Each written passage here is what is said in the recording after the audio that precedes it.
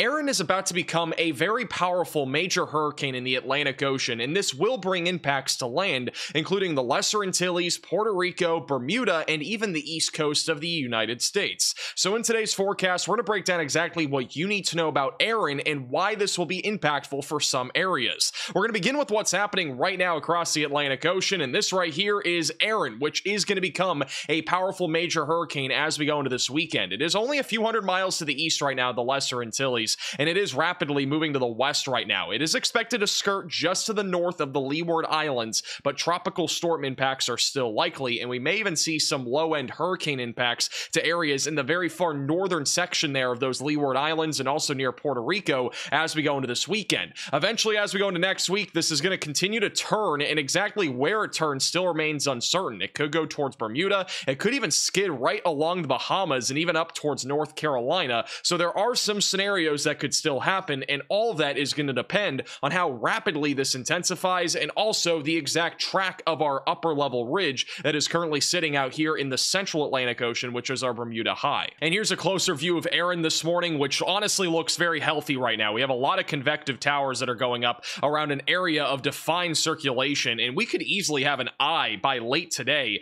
over here in the western Atlantic Ocean. Additionally, there have been some healthy outflows that have been coming off our hurricane, which also indicates that this is intensifying at a rather quick pace. Now, Erin is expected to become a powerful hurricane, but on top of that, the forecast for this is very tricky when it comes to the track. So this is the forecast from the National Hurricane Center, which does outline that this will become a major hurricane as we go into Saturday, just to the north of the Lesser Antilles. So notice how close, by the way, it will be to both the Leeward Islands and also Puerto Rico. So tropical storm force impacts are expected in those areas, and we already have tropical storm watches and warnings going in effect to those areas. As we go into Sunday and Monday, this will become a Category 4 hurricane just off to the north of Puerto Rico and just to the east of the Bahamas. Now, what really becomes tricky is what happens after this, because you'll notice the cone of uncertainty grows a ton, which also indicates that there is a high amount of uncertainty on exactly where Erin is going to go as a major hurricane. And this will be a Category 3 hurricane probably all the way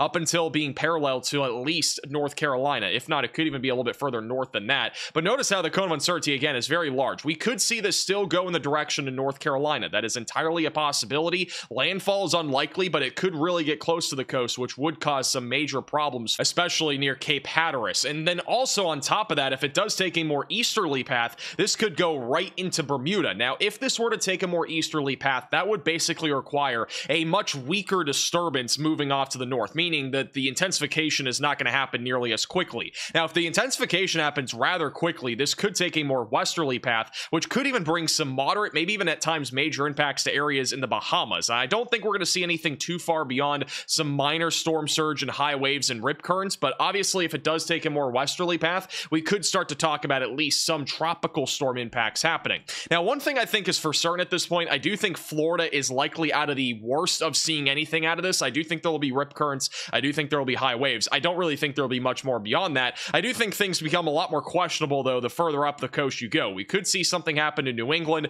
We could also see something a bit more significant happen in the Carolinas. And over the next few minutes, we're going to talk more about what exactly could happen in these areas, depending on what exactly evolves out of upcoming major Hurricane Erin. And this right here is the latest from the European ensemble members, giving you an idea of basically all the different scenarios that still exist. And I do think that this is a little bit too diverse. I do think it's a little bit too large of an area of where exactly the eye of Erin is going to go, but you can see how large it still shows for an area of spread. I, again, do not think it's going to go as far west as Florida at this point for the center of this upcoming major hurricane, but I do still think it is still very well in play that we could see something very close to the east coast of the United States, perhaps within 150 miles of North Carolina. I still think is a possibility, which would be enough to bring at least some of the outer bands into North Carolina and also pose the risk of storm surge. So this is definitely a trend that we need to continue to monitor, because the further west it tracks over the next 48 to 72 hours obviously could mean that we could be talking about some moderate to major impacts along the east coast. Now, beyond this, obviously it's going to turn back out to sea at some point, as it is circling around a high pressure system back over in the central Atlantic Ocean,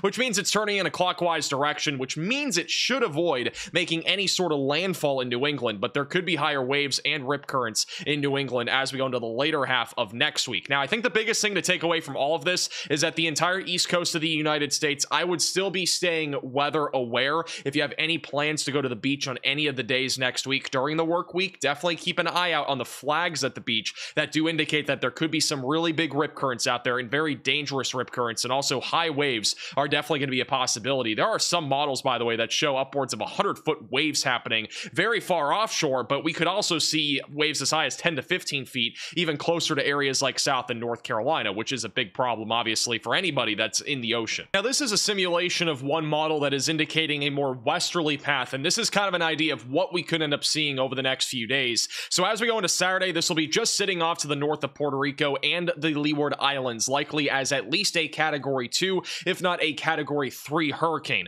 On Sunday, this is expected to rapidly intensify into a powerful high-end Category 3 to low-end Category 4 hurricane. And on Monday, notice how it takes it pretty far to the west, very close to the Bahamas. Again, this is kind of too close for comfort type of stuff here. If we were to see a more westerly path, it could get pretty close again to the eastern side of the Bahamas, which would cause at least some storm surge, and also the outer bands would bring the potential for heavy rainfall that could bring some localized flooding. On Tuesday, this continues to skid just to the east of Florida. Again, I don't expect much for Florida aside from the rip current threat and also higher wave heights. On Wednesday and also going into early Thursday, that is when the Icon model brings us right next to North Carolina. So if we were to see major impacts in areas like South or North Carolina or Virginia, they would likely happen on Wednesday or Thursday of this upcoming work week. So that's the time frame to watch for. Now, keep in mind there are also other models that are not showing this at all, at least that far to the west. For example, the GFS model still keeps us pretty far to the east of the United States and just barely to the west of Bermuda. But obviously, this is still something that I am kind of concerned about, because I do feel like a lot of models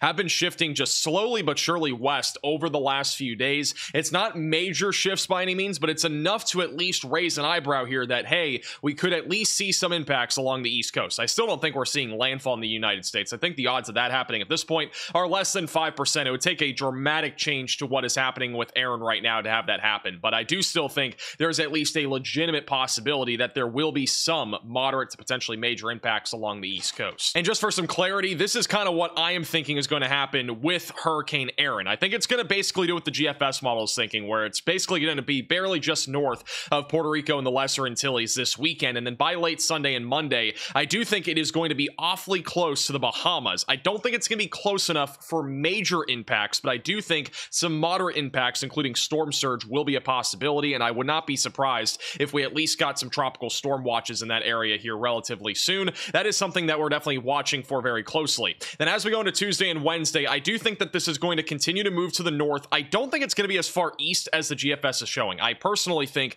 it is going to take a fairly close track to North Carolina, probably about 100 to 150 miles offshore from Cape Hatteras, which is obviously close enough for storm surge to be a possibility, and also the outer bands to even reach parts of the Carolinas. And then beyond that point, I do think that there will at least be some minor to moderate impacts on the immediate coastline of New England, but I do not expect much in the way of like heavy rain, for example, that will lead to flooding. I think mostly it'll be just high waves and rip currents. I think it'll stay off to your east. And then beyond this, the tropics are going to continue to stay active. I do think another tropical system will likely develop as we go into the very last week of August around this Bermuda high. The next one that happens has a better chance of going towards the United States, but obviously that is still very far out from now. We are mostly focused right now on Hurricane Erin. Now let's talk more about the severe weather potential for the next few days, beginning with today, which is Friday, and we have a slight risk of severe weather in place, which does include Minneapolis, Eau Claire, Rochester, just to the west of Green Bay, including about 5 million people. We also have a marginal threat that encompasses 11 million people from Chicago all the way back over into eastern Wyoming.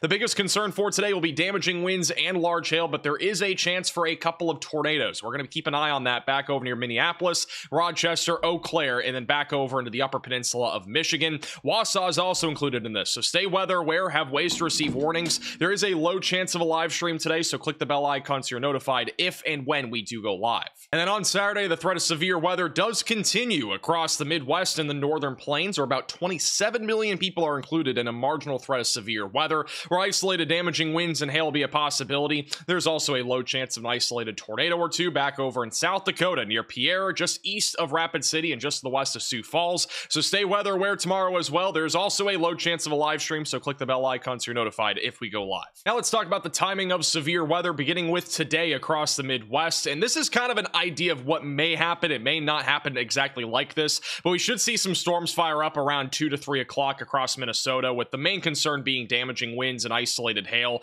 There's a low chance of an isolated tornado or two if any storms are able to stay discreet, but I think what's going to probably happen today is that it's just going to be kind of messy. I don't really see anything being very organized, and it's going to also be pretty random. This is an idea of what could happen. I don't think it's going to be exactly like this, though, where we just have this big cluster of storms going through Minnesota and Wisconsin. What will probably happen is that we have several storms that just fire up in different areas, mainly between 12 and 9 o'clock, and these will eventually move into Wisconsin with mainly a wind threat. But there is a chance of a tornado, so stay weather aware. I don't really expect much beyond a brief tornado risk, and then on Saturday, another round of storms is possible during the morning across areas like Minneapolis, and that would eventually move into Wisconsin and also going towards Illinois during the afternoon hours. This picture here is around 7 o'clock, so there could be some storms back over near Milwaukee and even back into northern Illinois Saturday night, so definitely stay weather aware. Nothing beyond wind is really expected out of that. Now back over in the northern plains, not expecting a whole lot in the way of severe weather today, just a very low hail, wind, and maybe a very low tornado risk around 6-7 o'clock in western Nebraska and western South Dakota.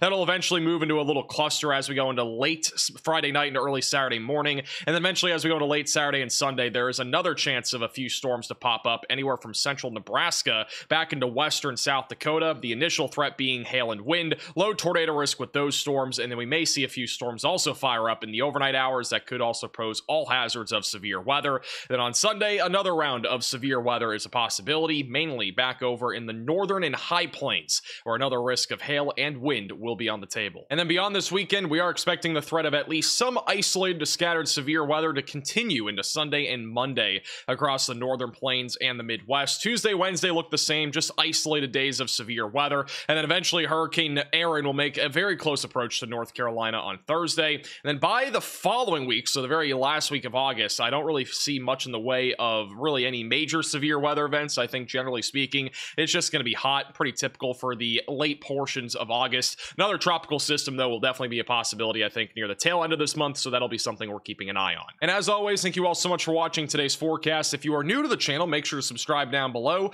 We may have another video tomorrow talking all about Hurricane Erin. If not, we'll see you guys all again in another video on Sunday.